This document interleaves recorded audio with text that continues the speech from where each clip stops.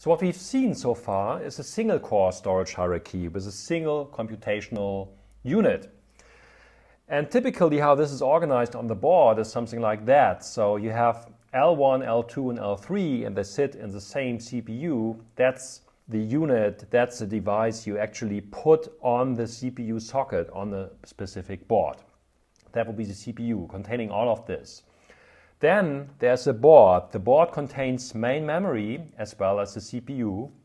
And then somehow outside, attached to that, are the hard disks or the tape if you are using other levels. Well, but this of course is not, or it's rarely used these days, because what we are seeing are multi-core hierarchies, and this may look like this. So on a single CPU, you have 4 cores. So another way to phrase that, it's like 4 computational units. Each core has its own registers, and each core has its own L1 cache and the L2 cache. So basically you have all of this replicated 4 times inside the same CPU. So there are multiple reasons for having a separate L1 cache. One is, of course, if 2 cores shared the same L1 cache, you would have to log the access to the data. That would be too expensive and would slow down the machine dramatically. The second reason is the distance. The physical distance to the core is very limited, and therefore it's not easy to build a shared L1 cache among 2 different cores.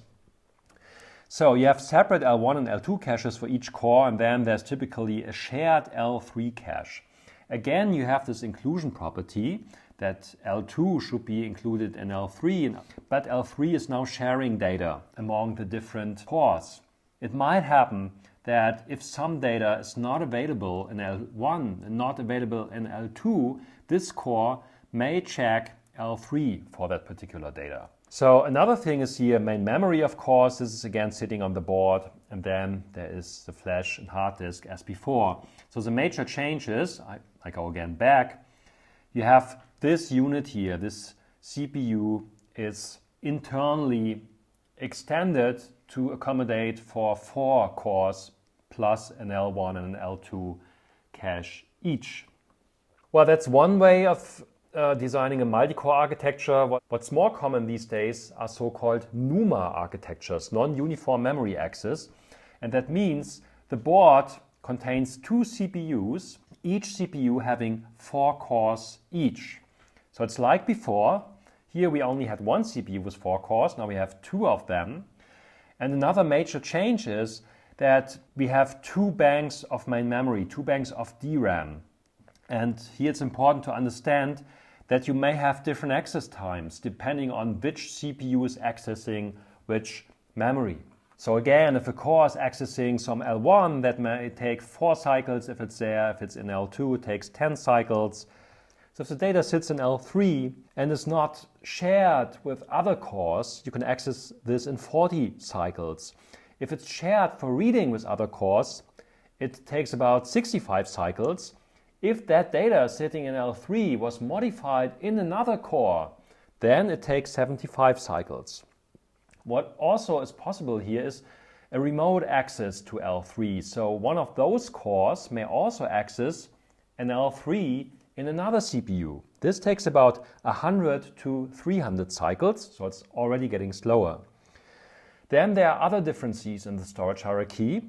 That is whether the DRAM, whether the main memory sits locally at the CPU or not. So there's a better connection here than it is crosswise. This is not so great, this connection, which means if none of the caches has the data and one of the cores accesses the data, it takes 60 nanoseconds to fetch it locally. 60 nanoseconds, be it from this CPU to this main memory or from this CPU to that main memory, it's 60 nanoseconds.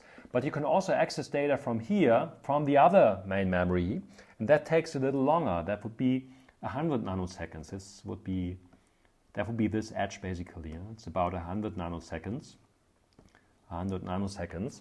So it's a difference whether the data is available in the local main memory in the NUMA architecture or in that main memory that's a little further away. For disk, again, it's the same distance, of course.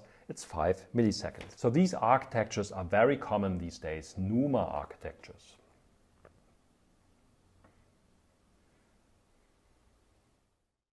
If you liked this video, don't forget to hit the like button. Thank you. So if you want to see more database videos, be it in English or in German, take a look at my website datenbankenlernen.de. It has a couple of English and German videos. You can also subscribe to my YouTube channel, Jens Did, or you look at our website, infosys.uni-saarland.de. See you there!